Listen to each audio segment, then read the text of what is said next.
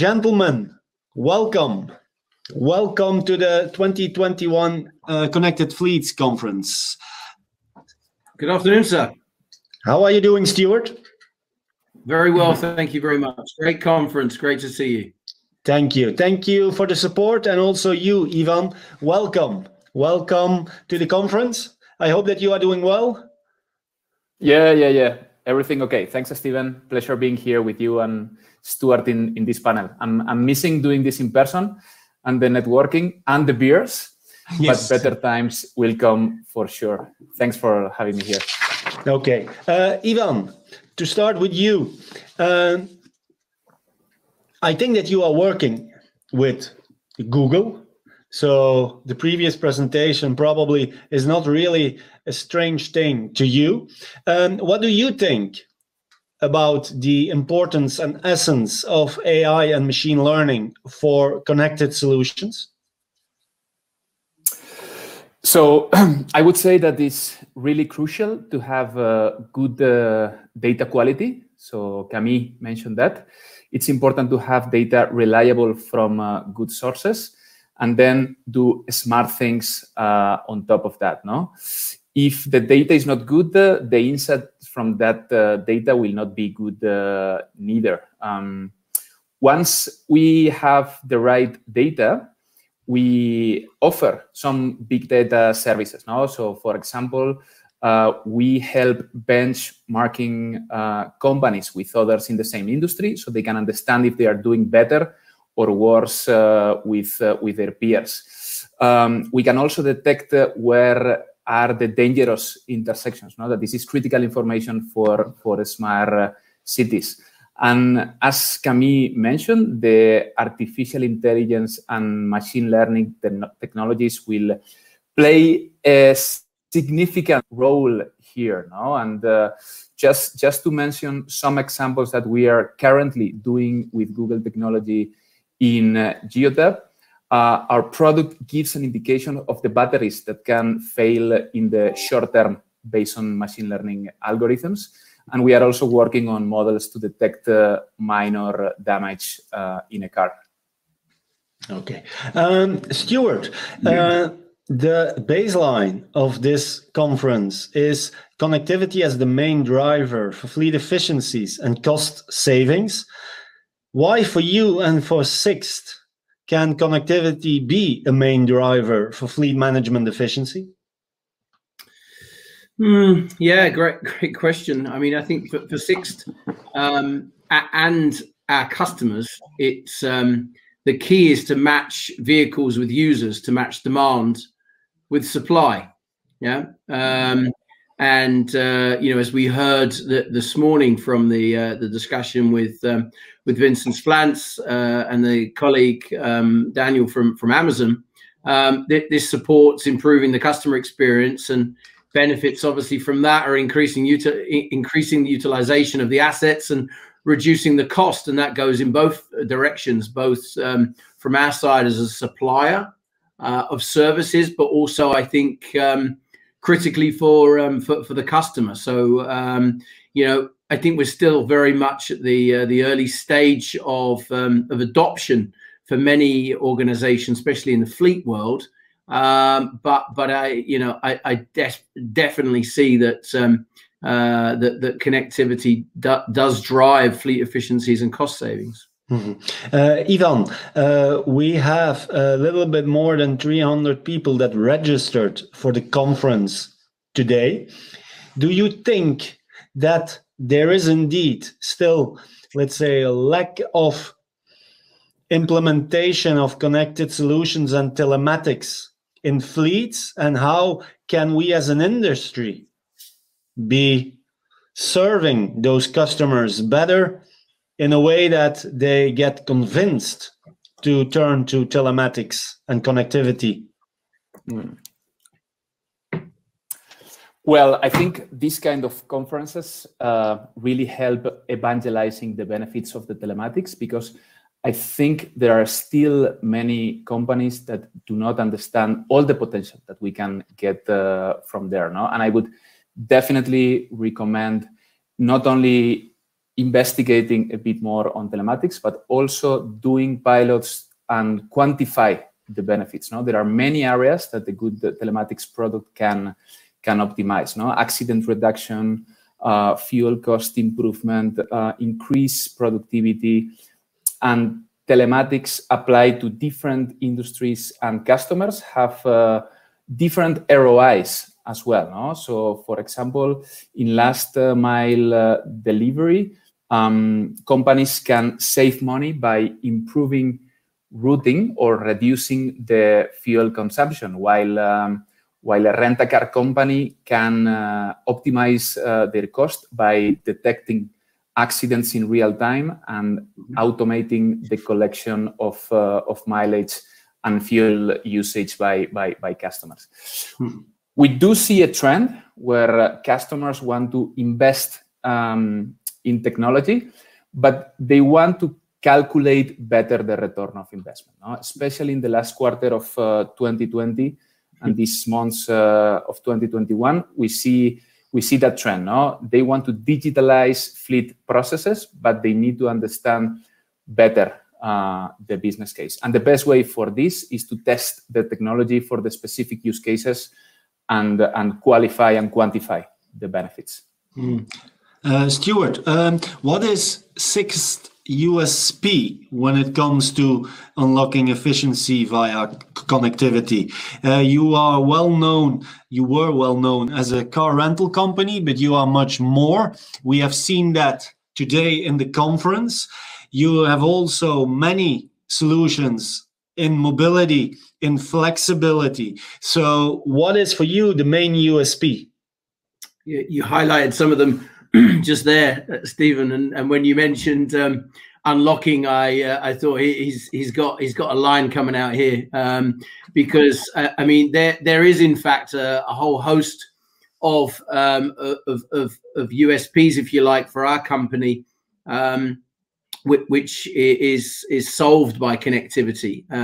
You know, you may have seen in the introduction video to this conference that you know, I sent across to you guys, that, you know, digitalization and connectivity are at the forefront of all of the mobility solutions that we've created and we offer. You know, if we think about some of them, Fastlane is the counter bypass topic, which streamlines the process, enables people to remotely access and locate a vehicle, go straight to the car park.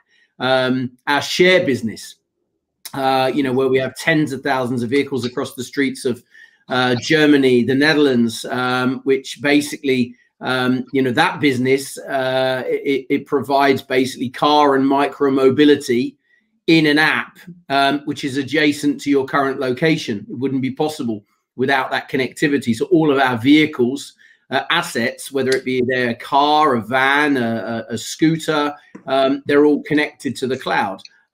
Digital branches that double up to support corporate car, van pooling, sharing.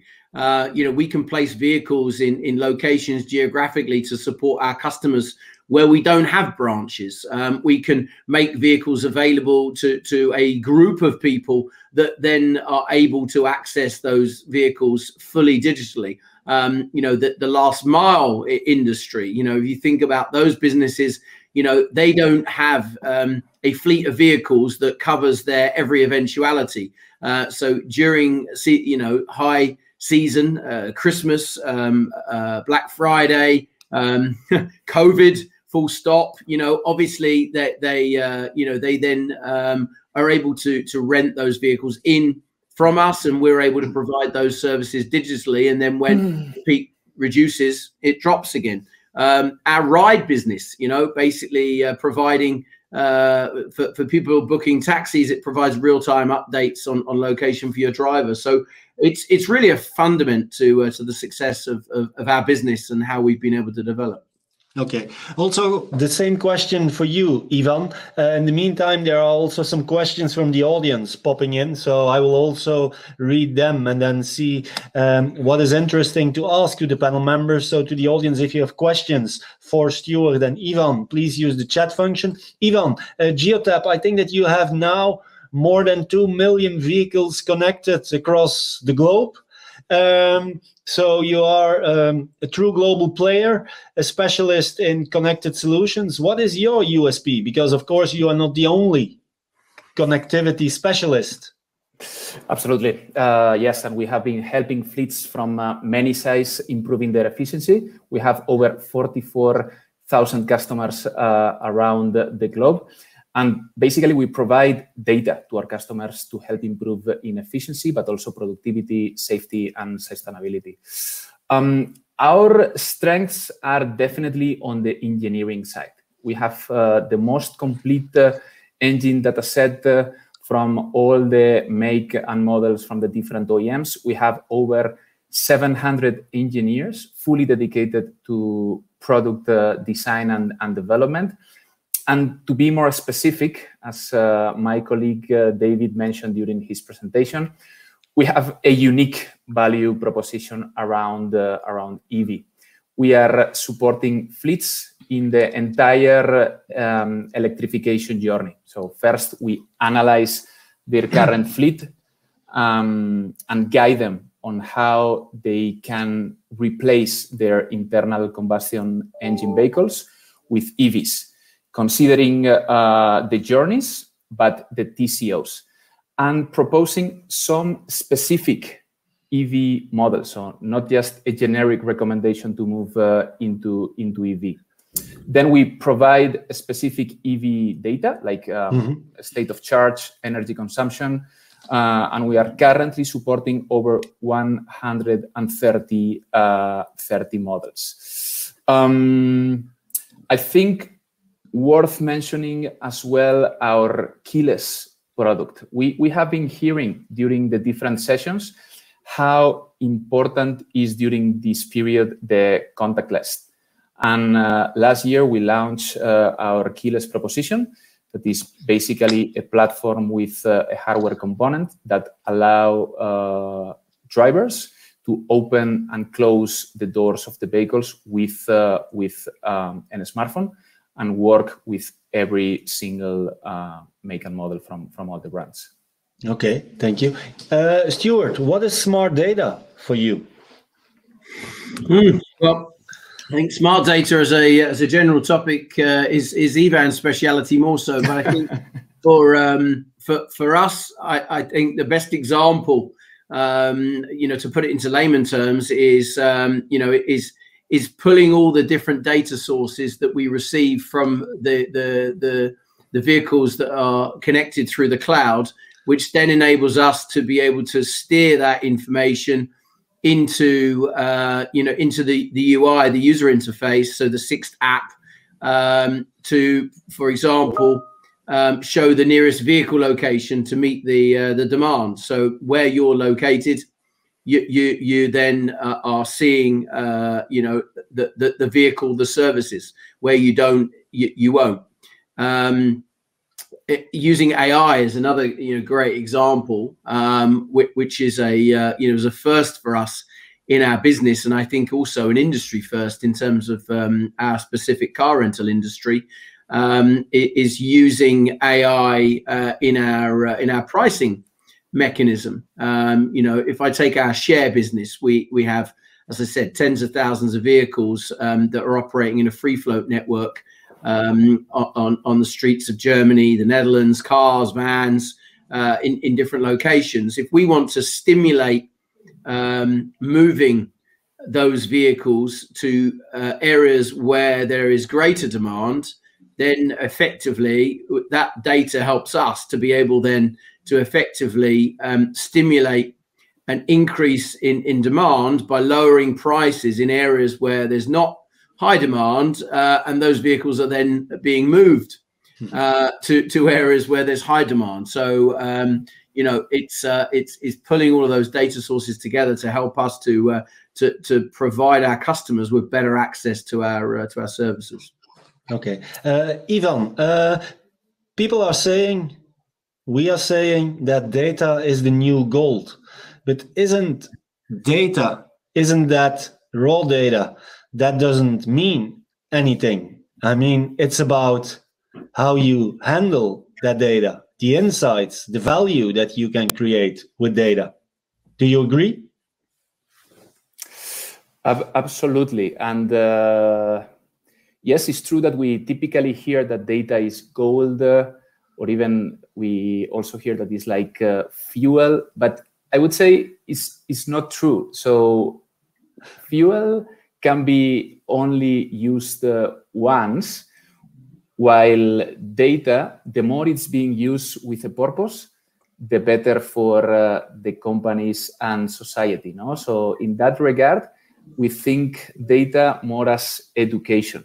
This is something that can be used and shared by many different companies, organizations, public administrations, etc.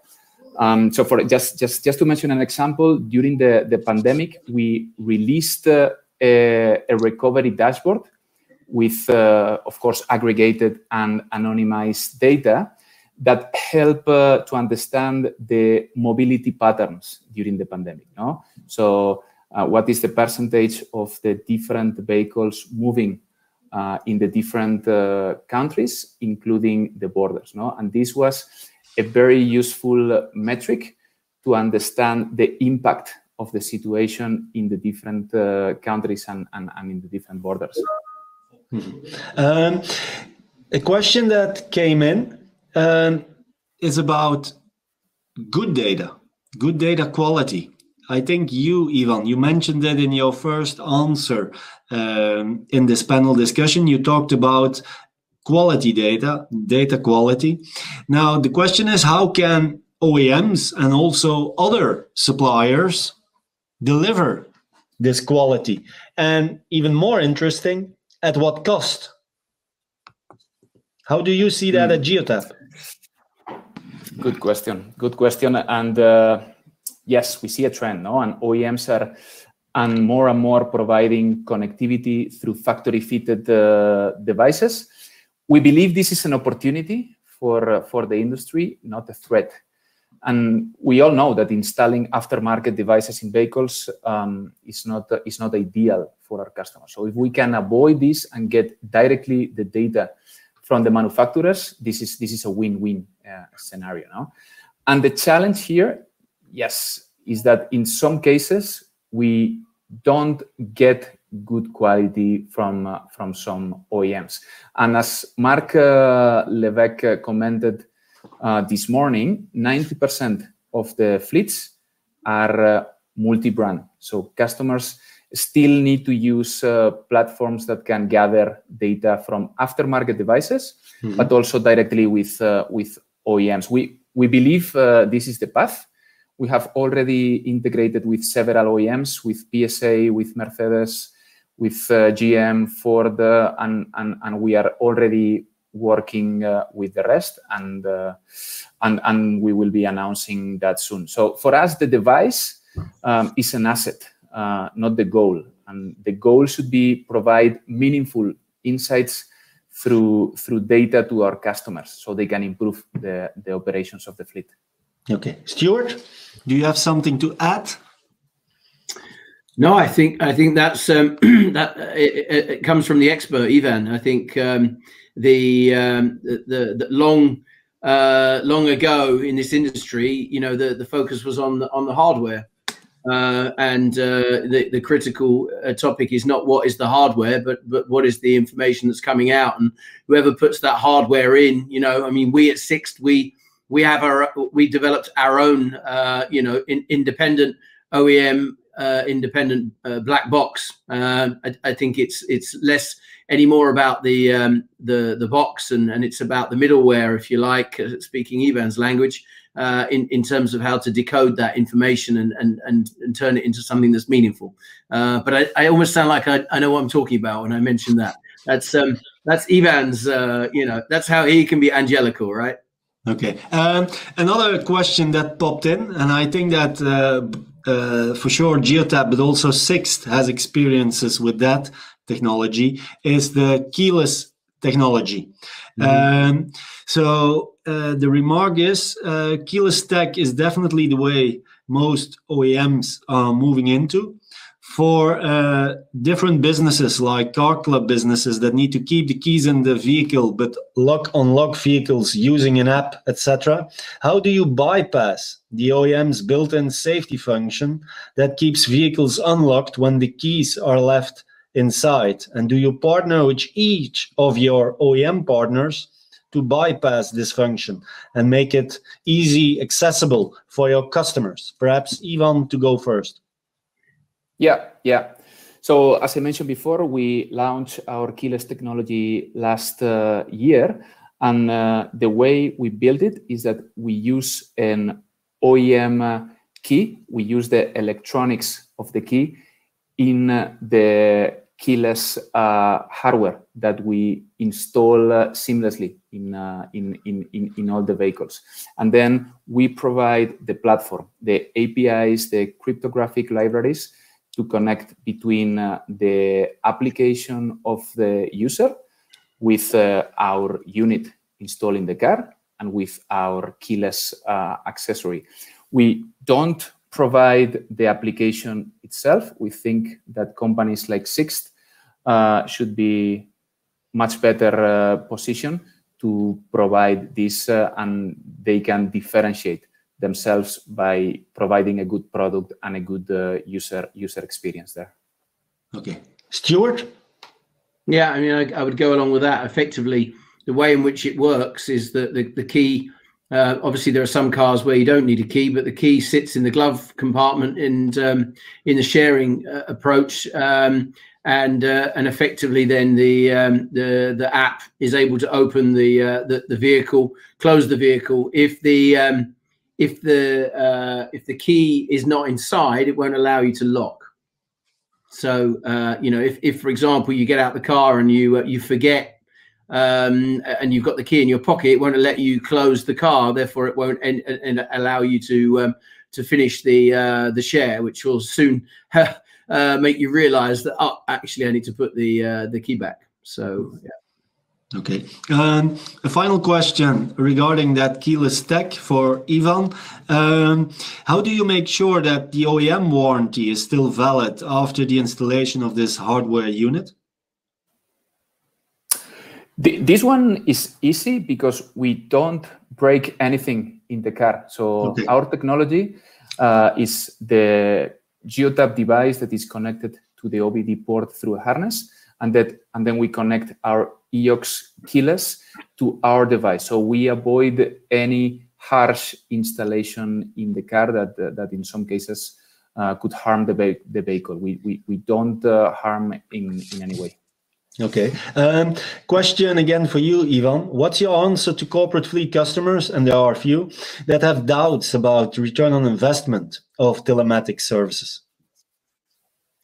So yes, and I think it's linked to a previous question from you, Steven. I think the best way is to quantify the benefits, to do a pilot, to install some telematics unit in the vehicles of the customer, define in a very detailed way the use cases that they want to they want to validate, and do the numbers. So quantify the benefits. So telematics is not a cost; it's an investment, and it will basically save a lot of money and save lives on the safety aspect for most of the companies. The important thing is, as I mentioned before, that different companies have different priorities, different use cases, and in order to qualify that, the pilot phase is critical. Stuart, when we think about the latest services and solutions of Sixt, we think about flexibility and seamless mobility. We know, of course, that many fleets are asking for flexibility, for sure, also in times like these where you never know what will happen tomorrow. Now, doesn't come flexibility, and you offer flexibility with your services, doesn't that come with more complexity? And how do you help your customers in managing the complexity by giving them more flexibility? Mm. There's a German expression, "Jein," which means yes and no. You know, and so when you ask the question, doesn't more flexibility come with more complexity? I mean, obviously, naturally it does. You know, especially if we think about, you know, most corporates, different fleets, you know, maybe have a mix of car, van fleets, but predominantly they're sourcing their vehicles through one channel. So, you know, by then effectively then embracing flexibility with Sixt, you already create more complexity, because you're then adding another supplier into the mix. Whereas for many organizations, they've obviously tried to streamline and move away from having multiple suppliers. I think ultimately we're faced with the fact that there is a lot of change coming. We've already had to deal with a whole lot of change the last 12 months. And I think most of us have embraced that extremely well. But there's a lot more change coming. Digitalization and connectivity is only part of it. You know, connectivity is a key weapon that helps us basically to enable us to navigate the future. I mean, at Sixt, we help our customers across a whole array in terms of analyzing data, looking at you know, changing policies, looking at utilization levels and how we can help them to increase that from an operational standpoint. You know, building business cases for change, creating, you know, what is the value proposition, what is the return on investment, you know, by making changes. So yeah, I think it's about picking a partner to help you to simplify that complexity. There's lots of ways we can do that, and hopefully again that will be evident that you know, one of the world's largest companies was on the stage this morning with Vincent's, you know, in part advocating that, you know, by joining us in that speech. Okay, Ivan, what's your answer to corporate fleet customers that want to go zero emission, but say that they don't have the right offering in terms of cars, that they don't have the right solutions to do their driver profiling, to manage everything in terms of charging infrastructure? It's way too complex to switch today to electric mobility. What's your answer to them? That's a good question, and we all know the headlines, no? That by 2030, at least 30 million zero-emission cars will be in operation on European roads. But it's true that we talk to many fleet managers, and they are a bit lost, no, at this moment. In fact, we did a survey in different countries to understand this better, and the conclusions were that for 60% of them, electrification is a key topic in their mobility strategies in the next 5 years, but they don't know how to do it. No? We learned that the most challenging points are autonomy, total cost of ownership, and charging infrastructure.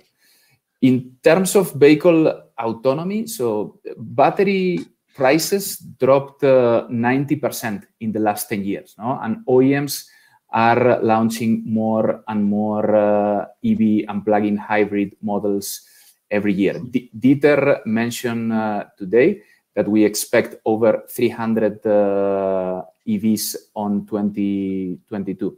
And governments are funding and providing subsidies for both EVs and charging points. In some cases, we see that fleets try to move all their vehicles to EV at the same time, and we think this is a mistake. No? They need to do an analysis based on data on which vehicles, according to their use, mileage, and total cost of ownership, can move to electric. So electrification is a journey, not something that you do just once. Stuart. Yeah, if I may just add to that, because I think that's you know, that's the big challenge for everyone I speak to right now, everybody is talking about moving to electrification, but ultimately, surely we should be focused more on the topic of not of moving to electrification per se, but as is documented very nicely in your latest magazine that everyone should read, is the steps on the road to CO2 neutrality. Because, you know, I think electrification is just one part of that. Yeah. Mm-hmm. And you know, as Ivan just highlighted there, I mean, everything is changing daily. Yeah, infrastructure, taxes, vehicle options. In fact, I just took a hybrid vehicle yesterday for the first time, and I'm going to drive it and be sure to put you know, share many of my experiences on LinkedIn about it.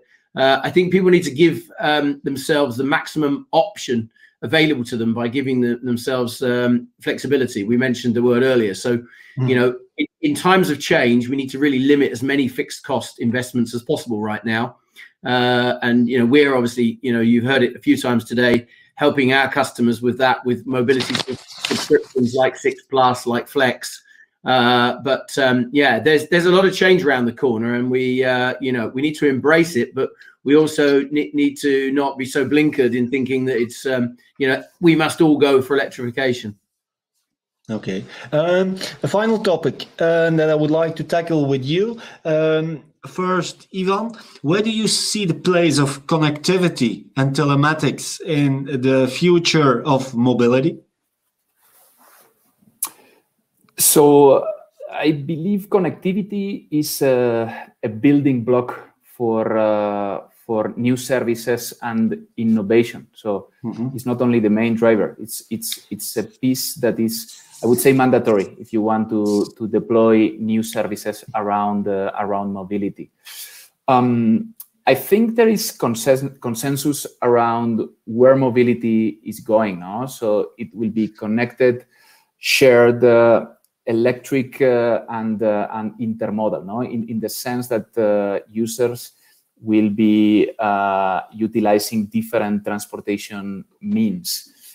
But beyond this consensus, it's important the adoption of those trends and those technologies. Machine learning, as we saw earlier, will play a crucial role, and customers will demand to see not only what is happening with their vehicles in real time, but to predict somehow what will happen with their vehicles. They want to understand which component will fail according to the statistics from that specific model, or which drivers have more risk of having an accident based on their driving profile. So again, connectivity is an enabler for all the products and services. Stuart, you are Stuart Mobility, Donnelly. So how do you see connectivity play a role in the future of mobility? Yeah, not much more I can say than what Ivan has said already. I think it's the enabler to all of it. Yeah, I made the point earlier about when you asked the question about the 6 USPs, and you know, I talked about a range of things that we do, which are all supported by digitalization, by connectivity. Without it, it won't work. So I think, you know, the simple answer is it's an integral part of everything. And, you know, whether you choose for, you know, I think people need to get over the simple point about connected doesn't mean telematics in isolation. Yeah. You know, I think that there's many stigmas about these things. And I mentioned it to a colleague earlier about, you know, telematics, and he said, oh, it'll never catch on because coming from a German background, you know, it's about data privacy. I'm sure the colleague is laughing now as I mention it. You know, connectivity drives everything. It's the enabler, and you know, it will be the forefront of change. So okay, so what I understand is that we should also embrace that new technology, and that probably could mean that the fleet manager will evolve to the fleet data manager, the mobility manager to the mobility data manager, and the logistics manager to the logistics data manager, by using and embracing data and connected solutions. Thank you very much to our founding partners, Stuart Donnelly from Sixt, Lequerica from Geotab. Thank you very much. Thank you, and we hope to meet with you in a upcoming conference of Fleet Europe. Thank you.